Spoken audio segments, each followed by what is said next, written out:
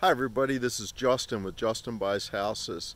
I'm out for a walk today and it got me thinking, as you can see here, it's fall. Today's the first day of November and the season is changing. Seasons are changing.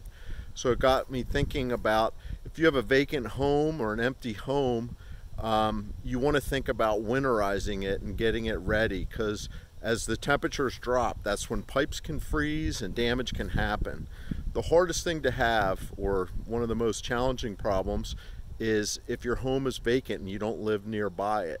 It's hard to get out there on a regular basis, and all it takes is one little leak, one little issue that can compound and get a lot bigger.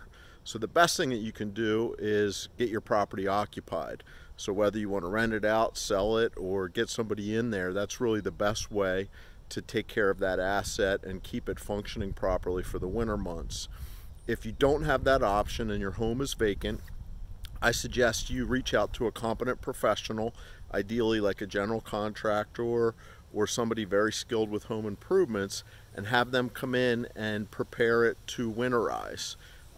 Depending on the type of heating system you have, depending on your plumbing system, you can either winterize it or basically prep it to be ready for the winter months.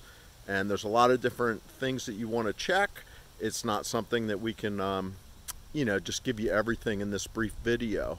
I will have a link below to some of the key items, maybe a checklist to look over.